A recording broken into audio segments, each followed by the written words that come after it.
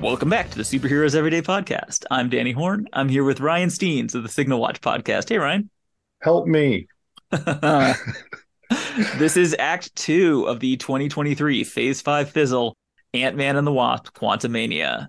All right, getting into Act 2, when the actual movie starts. So at the end of Act 1, you referenced at the 49th minute, Mm-hmm. I too paused the movie and said, what damn time is How it? long is And it? Yeah. yeah, like this is way too long for us to be hitting this point in this scant ass story they've scattered out here. Right. Why am I like a full, like almost hour into this movie and just now being told the basics of what I saw in the trailer? Yeah. Yep. Yeah, we have spent the last 49 minutes visiting Star Wars locations and punching hors d'oeuvres in the face. A completely accurate representation of the film to date. Yeah. And now we've got Janet and her flashback, which takes us all the way back to that first scene. Here we are in the QR back in the day. She's hanging out in this dark, deserted space. She spent 30 years here. It is unclear why she picked this particular spot to spend decades in, when we know for a fact there are a lot nicer places. But here she is in Dark World, hanging out in her hut without the assistance of food, water, or other life-sustaining resources. Like, we know that there's a place where you can order drinks. I definitely had the thought of what are they eating? Where are they drinking? I don't usually think about that stuff. There's very little animal life around. Yeah. And there's mushroom areas. She could go to the mushroom area, but we don't know where, like, we don't know where anything is, where this little dark sand place is as compared to anything else. According to the Disney Plus synopsis, along comes the new threat that frightens everyone, Mr. Jonathan Majors. She finds out I wasn't the only one stranded in the quantum realm. Somebody else comes and crashes who happens to be within like walking distance of her. She meets this dude, does not apparently learn his name. They spend a lot of time together before she learns his name. He's a traveler. He's a scientist who'd crashed off course. It's not until like she touches the energy core and I touched his mind and I find out his name is Kang. What did you call him before? Nothing. So there is a huge problem with this movie. If there's one problem, I actually think it's this, which is the whole story is driven by this relationship between Janet and Kang. That they met back in the day in the quantum realm, and she helped him with his ship, figured out who he was, and betrayed him, and then spent the next several decades running around trying to be a freedom fighter against him. And now she's back, and that's the big event in his life. But they don't put any time into them getting together and bonding. And it's just this scene that tells us that, of like, what's the thing that made her like him and trust him? He hardly has any lines in this part. It's her narration. There's one moment where she's dragging his ship.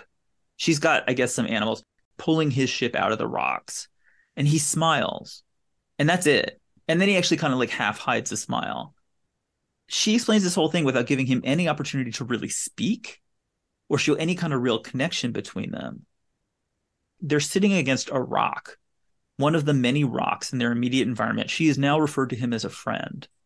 And they're looking up at the night sky, which is always night, and it's not the sky. And she talks about hope and how sad she is. I mean, it's a super basic line, but like, that's the last thing I did was I lied to her. I told her I was coming back. And he offers her the chance to go back. And his way of doing that is saying, time? It's not what you think it is. It's a cage. It does everything it can to break you. It's not until you free yourself from it that you see just how small it always was. Which is fine, but it's not bonding behavior. He doesn't tell her anything about himself. They don't establish why she likes him. They don't show him being charming at all. She doesn't know his name, and he feels really cold.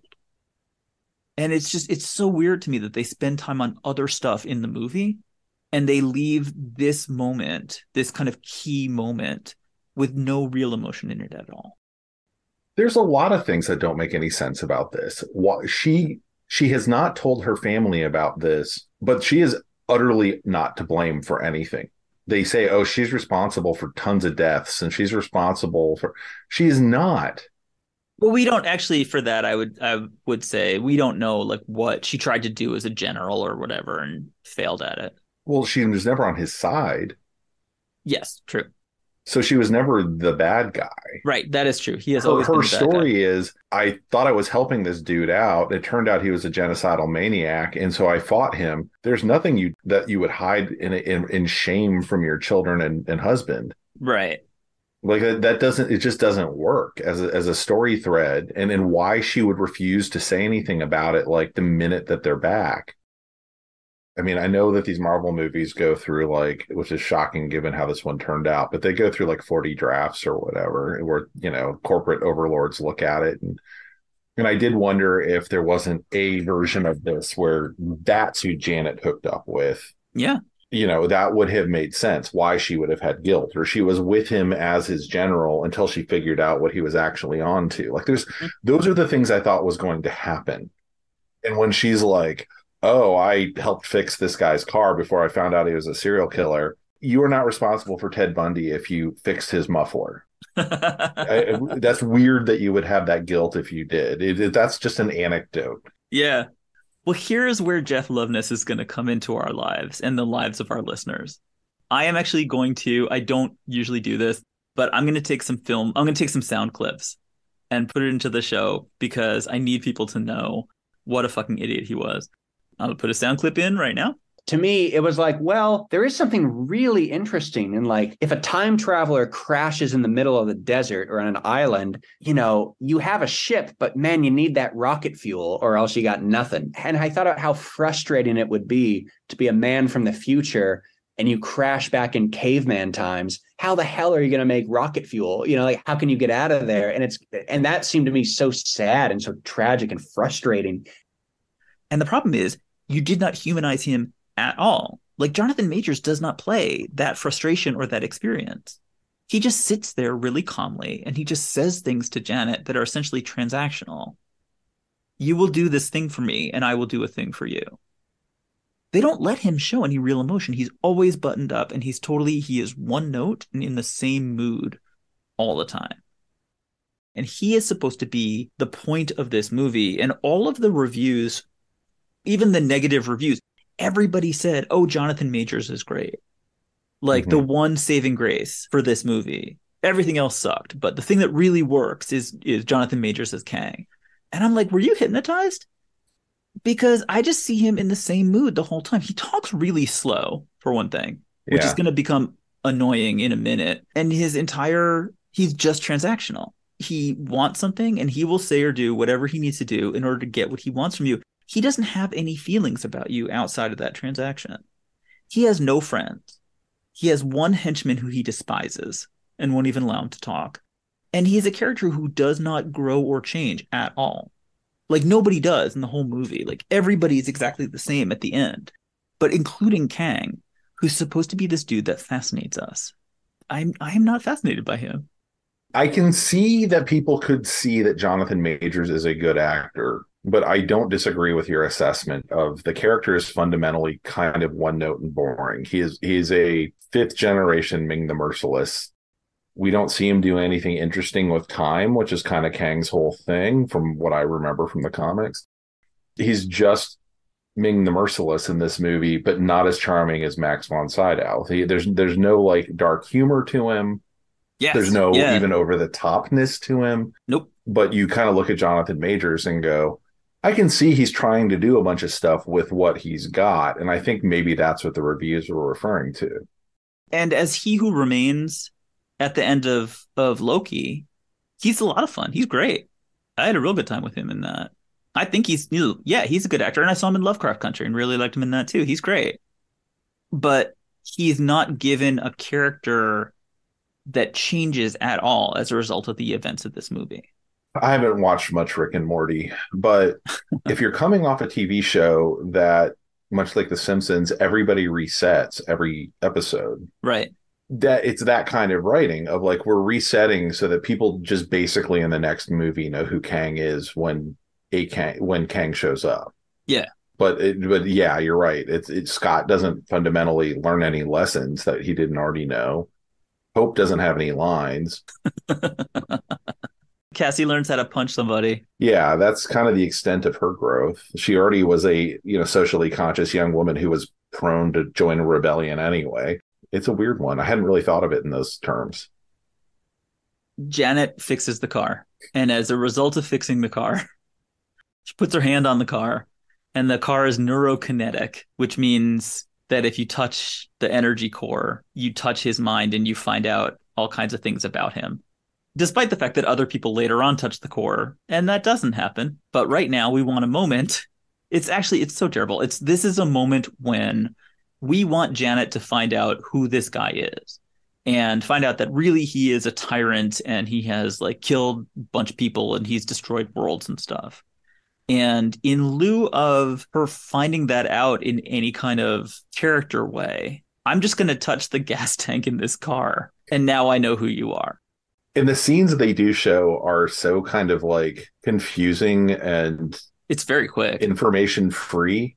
We see a woman and a daughter huddling somewhere and being scared for a hot second. And then just him like exploding things with electricity and screaming.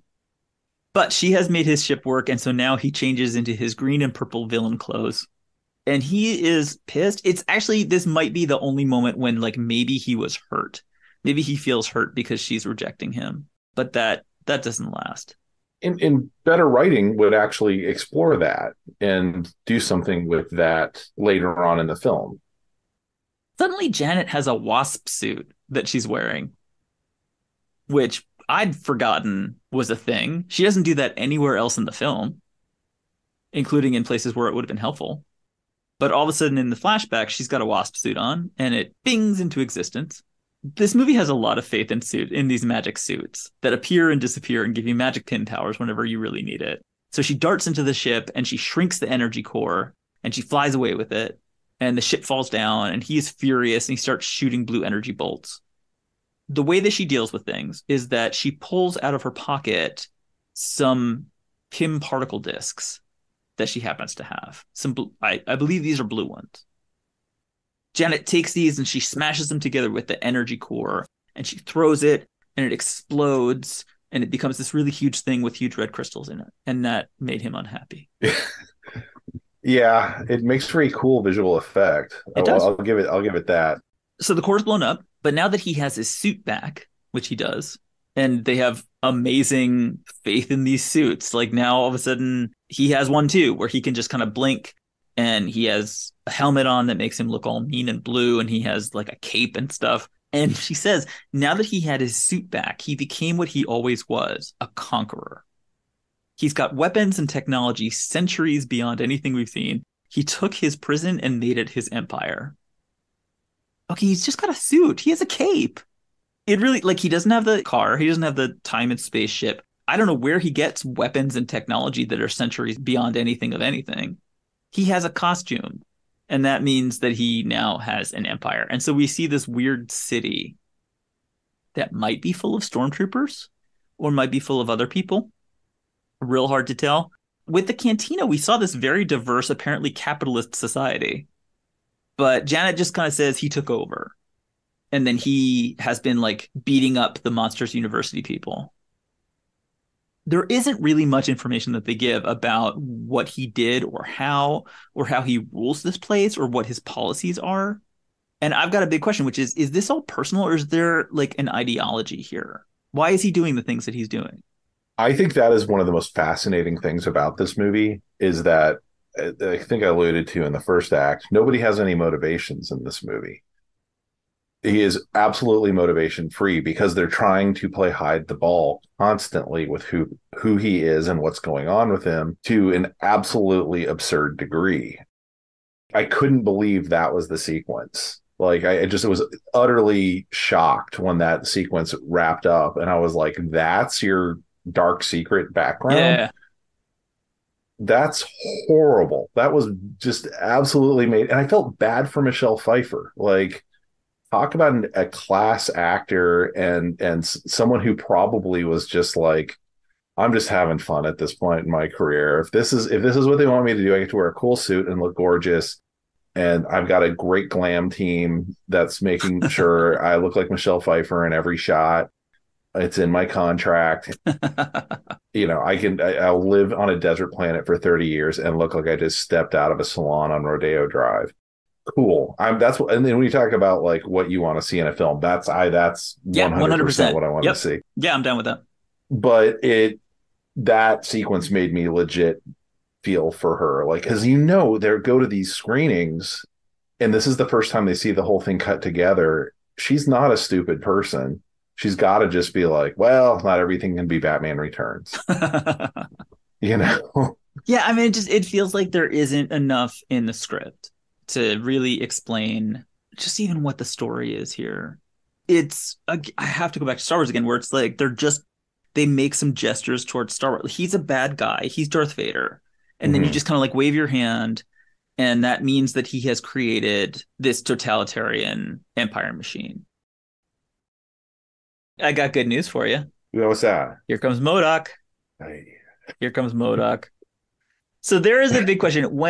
In those Jeff Loveness, the article that I read and the interview that I saw, MODOK comes up quite a bit. That bugged him, that people did not like his take on MODOK. MODOK is a dumb character who I guess people have some kind of affection for.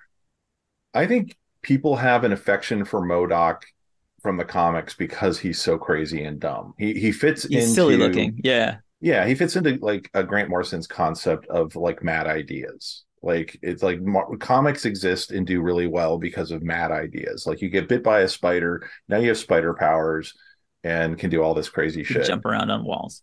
Yeah, and MODOK is kind of like Kirby and company at their like, I don't know, we got to have a new villain this week. Right. Let's make a dude who's just a huge square head. Yeah. Yeah. And people were like, that's so bonkers. Yes, we want to see him for the next 50 years. More MODOK, but sparingly, but more MODOK. And he's got a silly name. He's got a silly MODOK, name. which is mental organism designed only for kissing. Yes. I mean, it's so silly that there was a Patton Oswalt stop action show of MODOK because they knew like there's nothing you can do with this guy in the movies. But they did. And he comes up and he's shooting stuff and he has a big gold mask on and he takes it off. And then is the surprise reveal of a character who I had completely forgotten about. Because you hadn't seen him on screen in 10 something years. Yeah. But it's Darren. Yeah. Ta-da. And so they have to do this flashback. They have to use footage because they know when they did test screenings and they're like, it's Darren. And everyone's like, who the fuck is Darren? We've had 25 Marvel movies between then and now, and he didn't have much of a character to begin with. Yeah. So it's the kind of villainy guy from the first movie who got beaten up and shrunk down into the quantum realm and left there. And I mean, but there's some dramatic weight to that. Like the thing that you did, this is if we were going to have a feeling about something, we could have a feeling about this, is that like you shoved me down into the quantum realm and then forgot about me. Like I didn't matter. And I've been down here for all of this time and I've allowed Kang to turn me into a monster. I think there's a really interesting hook there. Yeah. Does this movie do anything with it? I mean, then they take him and this character where there's potentially a little bit of like empathy or something that you might have, but then they turn him into the big silly MODOK and he's got a huge face. Which always looks like a 1980s video effect for some reason, which I was just absolutely baffled by it. Is 100% Uncanny Valley. Yeah, where you want to either find it scary or funny or something. I read a thing, the VFX people apparently had to rebuild his eyes from scratch. They were trying to figure out, how do you take a person and turn him into something that is this shape? And their solution was that they had to like completely rebuild his eyes in CG, which is a terrible idea. You should never rebuild. Like, eyes are the most important thing. If there's one way to make sure that you land smack in the middle of the Uncanny Valley, it's to mess up the eye lines. So well done on that. They are in prison now. Scott and Cassie have been captured by Kang, and they are behind these fuzzy force field jail cell shields. There's a dark hallway, and there's kind of this ponderous, like, walking sound as he walks towards them. And this is when the slow talking really kicks in. So he says, "You're an interesting man, Scott Lang." And they say, "Who are you?" "Just a man who's lost a lot of time like you, but we can help each other with that. Oh my God, you talk so slow. And that's his character, is just talking that slow. I don't live in a straight line. And with time, it's hard not to skip to the end. So you want, and this is the line. So if you want to stop what's coming, and trust me, you do. I am the only shot that you have. He talks so slow. I don't even have a joke beyond that. Just he talks really, really slow. Well, does Scott ask what's coming? No, that's a really good question. Yeah, nobody ever asks Kang for further details. Nobody's interested. And this is why I'm baffled by this movie. Yeah. That's kind of what was the hallmark of what made everyone kind of talk about why are people enjoying Marvel movies when prior superhero movies were not successful or were considered to be garbage. And part of it was they were like, we're aware of the nerd factor, and it sucks that we have to spend 3 hours making a movie, but that's how we fill in all the detail and answer all the questions about, like, did Scott ask him what the next thing is? Because those are the things that are considered to be B-movie tropes, is characters who are stupid for the purpose of the script to do whatever the script is going to do. And this movie was such a throwback to the shitty movies we watched growing up that had someone, please give me any crumb of a superhero, sort of thing. And that's the kind of shitty writing those movies had, because they're like, it's superheroes, it doesn't effing matter, and we can do whatever. And this movie felt like that for the first time for a Marvel movie for me. Ryan, if I were to ask you, what's the heart of this movie? The annoying thing that people always ask. What's the heart? How many holes do you have? It's actually, that's more of a heart than what they think it is. But but it's Scott and Cassie. It's a father's love for his daughter. Yes. Which they act like is a thing that we have never seen or experienced before in fiction, because they keep hitting it, and they hit it here real hard. So Kang says basically, there's a thing I want you to do. Scott actually does not know. He hasn't heard that story from Janet about, like, why this is a bad guy, but he just automatically knows this guy talks really slow. He must be evil. So no, I'm not going to do whatever it is that you want me to do. And we just have decided that's important. And so he says, you'll do it, or I'll kill your daughter and make you relive that moment. And it's all very slow. And then he picks Cassie up with his mind and kind of like mildly hurts her to get her to scream, which is awful. And, and asking, like, do you want her to live or do you want her to die? And so obviously it's a father and a daughter. And so therefore he's going to say, no, I'll do anything. I'll do anything to protect my daughter. And that's the heart. And that's going to be the heart for that has been the heart up until now, that all I want to do is protect Cassie.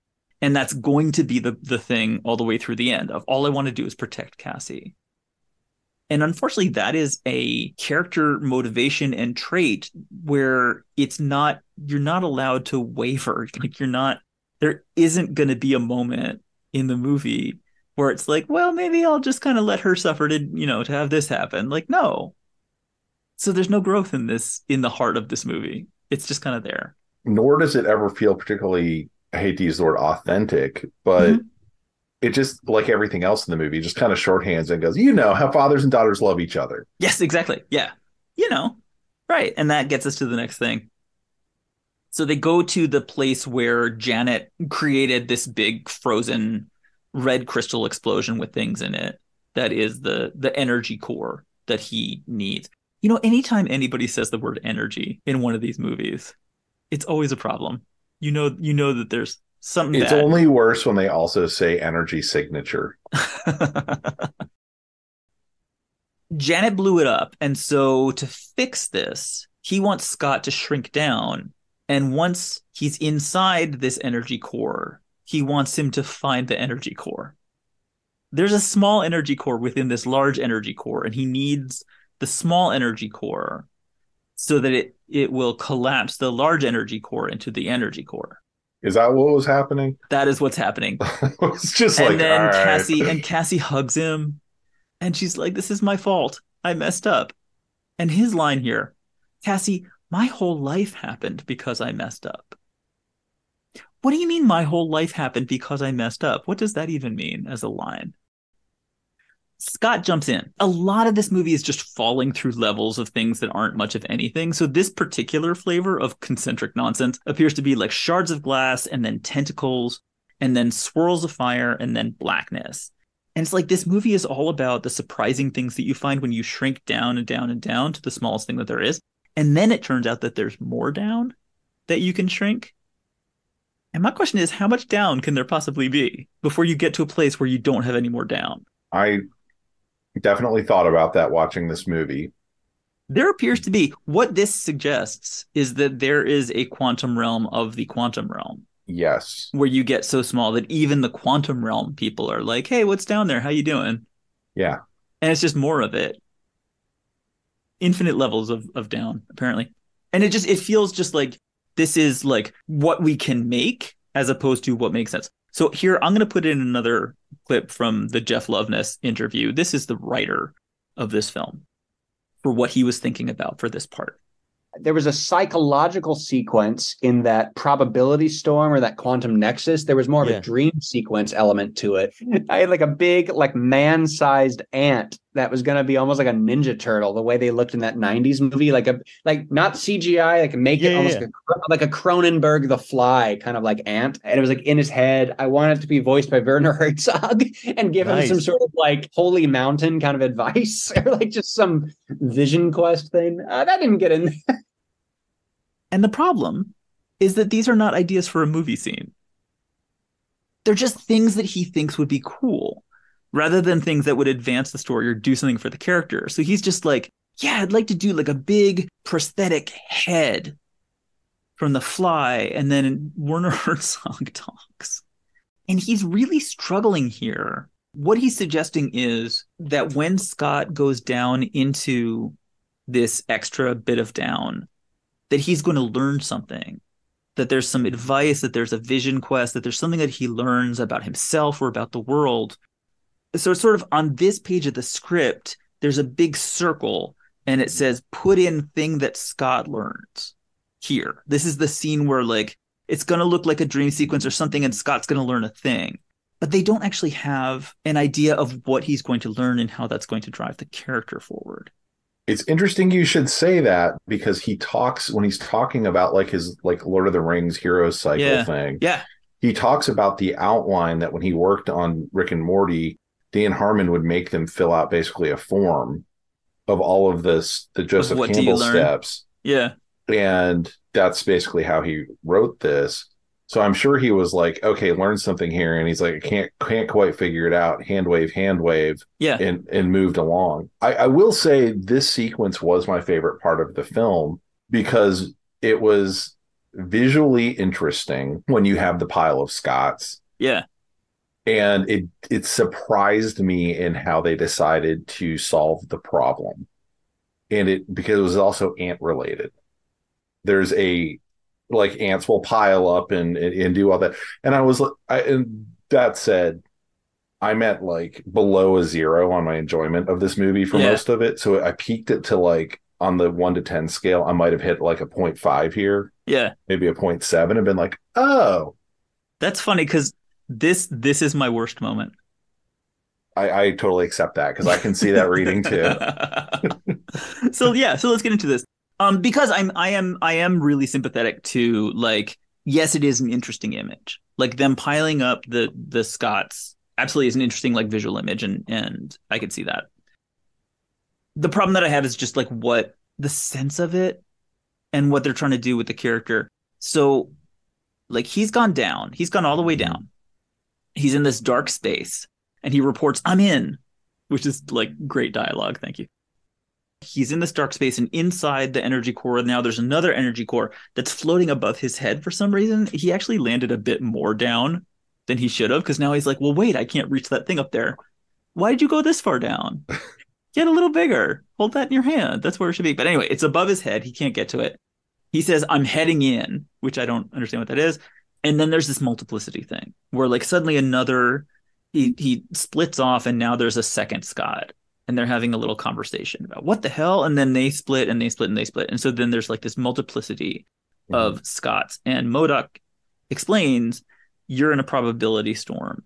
That this is every choice you could make existing all at once. And in like 30 seconds, there's hundreds of them, including one from Baskin Robbins.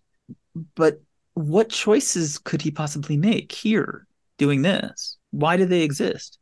Well, I think I like the concept. I like the idea that Scott split into two. Those two started to question things, and that became 4, which becomes 16, which becomes whatever. But why? What is the choice that he's making? I think that you're right, splits though. off? There's no choice in the moment. So they don't define whether, because there's a Baskin Robbins one, Right. it suggests that it's choices he made elsewhere getting pulled into this, basically the multiverse of Scotts. Right. Which would also suggest all Scotts become Ant-Man, which is Right. ludicrous. But they could have done something more interesting then in the pile of Scotts, right? Yeah. And Of have any reason for this to exist. yeah. And so it is a cool visual thing that then you take all these Scotts and he climbs up through that. And then there's this moment that inspires him. And this is the thing that sucks for me. And I'm going to put in here's another interview clip. Here's screenwriter Jeff Loveness talking about his amazing idea. But the hardest part of that was like, okay, what is the scene actually about? And how can Scott Lang alone do this? And that's where like the Cassie through line came in. And it's probably good that she wasn't in that storm. It's like, no, put her up there. And it's like, oh yeah, if Kang was down here, if the hundreds of people that Kang sent down here, they all fail because there's a million versions of them and they're all fighting and they all just eat themselves. Scott Lang, though, it doesn't matter the multiplicity. It doesn't matter how many possibilities or choices he can make. That's when it kind of clicked for me. It's like, oh, they all want the same thing. They all want to get out of there. They all want to see Cassie. Like, that's what can kind of coalesce them by hidden socialist solidarity messaging of like, oh, we all kind of secretly want the same thing. And when we all kind of fight each other, nobody wins. But if we all kind of realize we all at that fundamental core level do want the same thing and we should work towards the same thing, you kind of see how powerful you are. Yeah. All the Scotts in this scene want the same thing because he is one person in the middle of doing something. Like, there's no room in this sequence for one of them to be a completely different Scott because it's all supposed to be branching possibilities of what he could do now. And there are literally no choices to make except for very minute details about how he handles this. The one thing is, like, the people who say, well, let me grow big, and then they get killed for no reason. That's kind of where there's potential choices, but they don't explain why they die and turn into ropes. And then this as a lesson of Cassie being the thing that they work together for. Again, it's just like the most basic, obvious choice. It's the thing that he goes back to again and again and again of like, I'm a father and I love my daughter. And there's no conflict around that. And that, like, if the lesson that he's learning is, I love my daughter and want to get back to her, that is not on your hero's journey, dude. He already knew that. He started the film like that. And also, like, I'm sorry, the hidden socialist solidarity messaging is like the most shallow political philosophy I've ever heard, where we all secretly want the same thing. We don't secretly want the same thing. I don't know how he comes to that conclusion. So that is why I hate this scene. Yeah, I mean, it falls apart in a lot of ways, but I think you pretty much hit the nail on the head. I'm horrified to hear him try and claim that this has anything to do with like socialism, socialist theory. Such an idiot. Yeah, I mean, and that's kind of when I was watching that interview, and I was just kind of getting frustrated because he would then name drop things. I'm like, are you just naming things that you've heard other people mention around the Rick and Morty writing room, or do you actually have you actually watched Holy Mountain? Yeah, right. Yeah, that is possible that this is all just references for him, which would be very in line with how a lot of 20-something humor is. It's like as long as you reference shit, you're good, right? Yeah. But yeah, now I hate the scene now that you told me that. Sorry. It's fine. we're back below zero on the enjoyment level. That's what I'm here for, apparently, is to convince people. It's like with Eternals being like white supremacist ideology. Like, oh yeah, well now I can't enjoy that movie either. Huh, weird. That's what this podcast is about squashing joy wherever I find it. But yeah, I mean, But then, Ryan. Yes, of course. Then hope shows up. There's always hope, Ryan. There is always hope. He's falling and Hope shows up and she grabs him, and then she shoots some Pym particles at the thing and it all implodes. And you know what that means? This is the real lesson of that scene and of this movie, which is that if you believe in yourself and you stay true to your friends, you can accomplish anything. Like every movie that has ever been made. Oh, God. There you go. That's why this is a good I movie. think I'm broken now. This is what I do. Well, guess what? We're barreling towards the end of Act 2.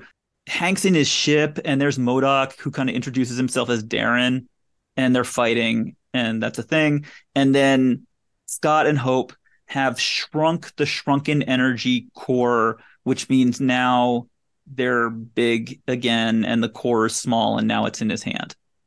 And Scott says, "Where's my daughter? We had a deal." And Kang just kind of like grabs the core using magnets inside his body. They try to fly at him all shrunk up, and he kind of bats them away.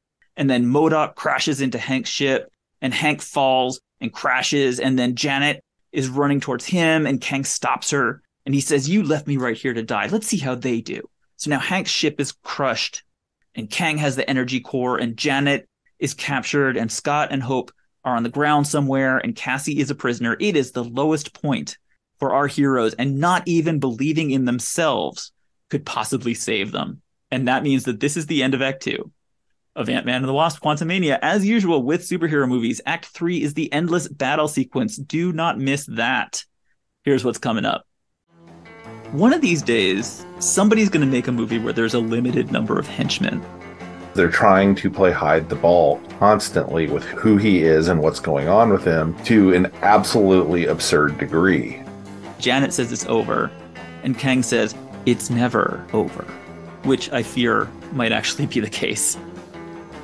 And they suddenly go, "Screw you guys, the colonies, we're going back to England." You should watch them all like getting ready, they're mustering Get into to their leave. ship, yeah. And you're like, "We're going to attack them now." I'm not against socialism, by the way. It's obviously that's not that. It's that Jonathan Loveness does not understand what socialism is or how it works, and he appears to think that it's ants. All right, Ryan, I've broken you, and that is why we are here at this lowest point, not just for our heroes, but for you as well. I am not on a hero's journey, but I'm on some kind of journey with this movie. So stay tuned for that. Thank you, Ryan. Thank you. I will see you back here for Act 3 of Ant-Man and the Wasp: Quantumania on the Superheroes Everyday podcast. Thanks for listening. Who are you? Just a man who's lost a lot of time, like you. But we can help each other with that.